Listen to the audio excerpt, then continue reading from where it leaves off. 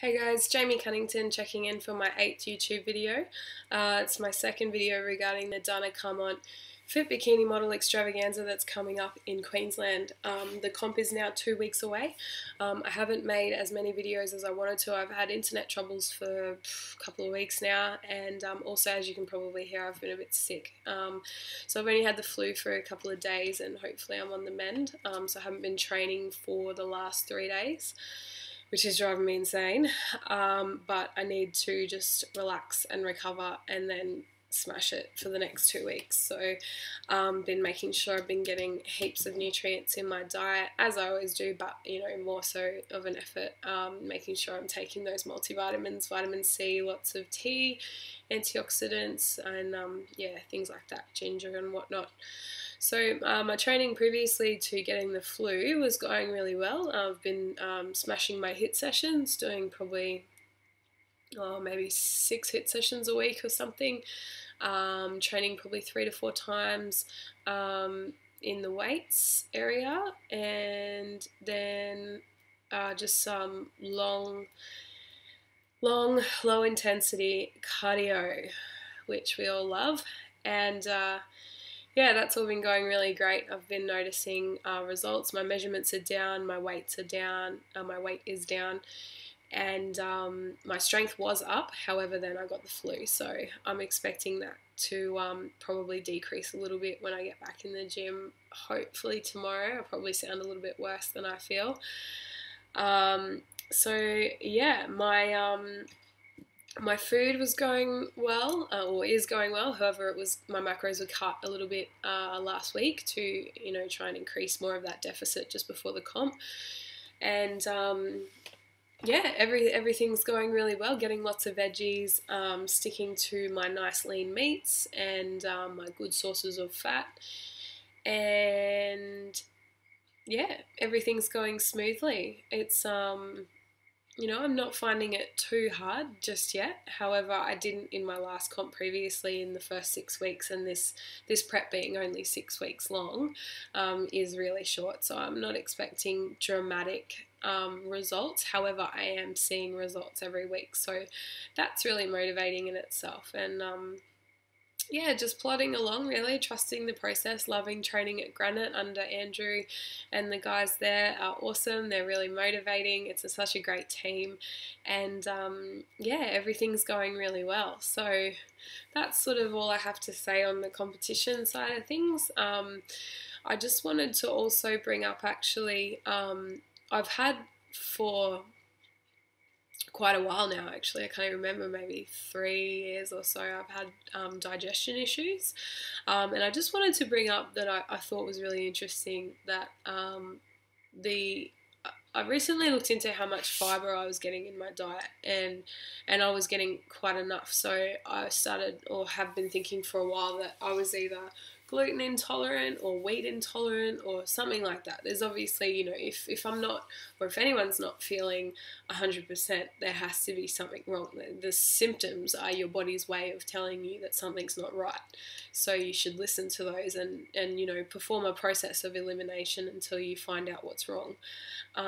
Where, normally you would go to the doctor, they'll prescribe you medicine or something. You could probably get something from Woolies, and but I'd really like to take the natural approach in things. And so anyway, what I found in the last few weeks or so was that I was getting enough fibre. However, I think I was getting the wrong type of fibre.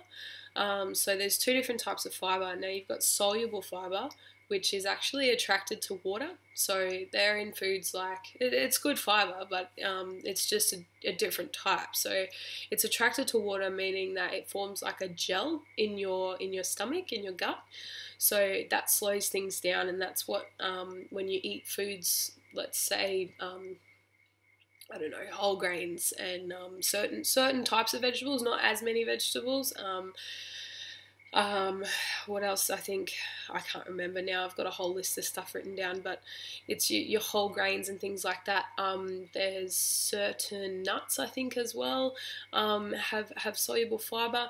Now, it sort of it slows it down, keeps you fuller for longer, and that's not necessarily a bad thing. That's a good thing. However, if you have too much of it, it can really slow things down, and it can cause major problems and major discomfort. And anyway, so what I found out was I was having too much of that food, and it causes bloating, and it causes stomach pains, cramps, constipation, all that kind of stuff.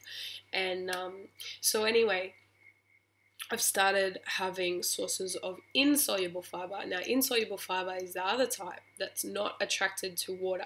So it goes through your gut and it stays intact in its fibre form, and it also helps move food along and things like that. So now that's, I think, more so in vegetables, also in whole grains, wholemeal and things like that. But yeah, pretty much it's more so in vegetables. So if you have a high vegetable diet, you're going to be getting a lot of fibre, and you'll probably be okay in that area.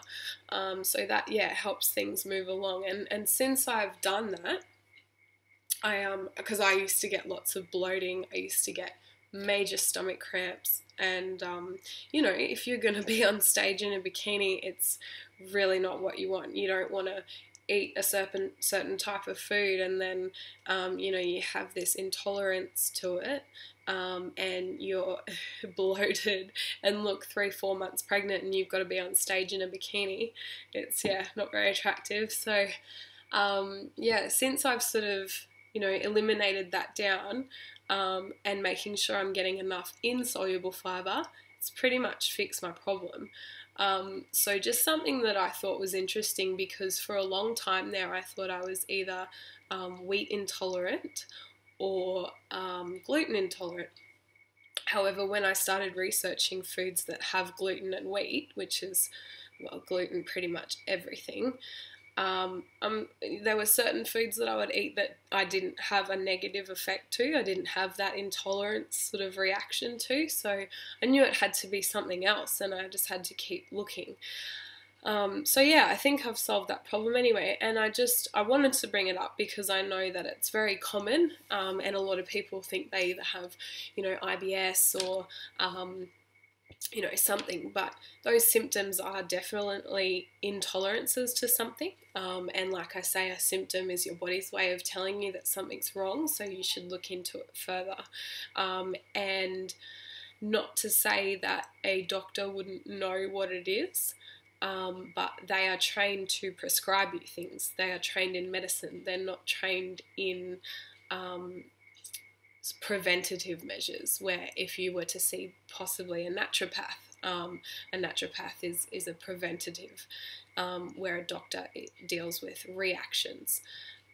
So anyway, I'm not a doctor, but I sort of self-diagnosed after a long time of trying to figure out what was going on with my gut, and yeah, pretty much once again, the leanest and cleanest way to eat seems to solve the problem. So anyway, guys, that's sort of it really. I'll got to get back to my meal prep. I'm making a nice stew at the moment, so hopefully that'll fix me up. Lots of ginger and garlic, and hopefully I'll be on the mend. So I'll check in another week and let you know how I'm going. And yeah, nearly there, 2 weeks to go. Fingers crossed I make the top 5 and I'll go through to the international, which is the final at the end of October. So if I can get through to that, then I will hopefully, I would be at my sort of peak physique of where I want to be by then. So that's the dream or the plan at the moment. So fingers crossed it all goes the way I'm hoping that it will, and I've just got to keep doing what I'm doing, really. Just keep training hard and eating well, and trust the process, and it will all fall into place. Fingers crossed. Cheers, guys.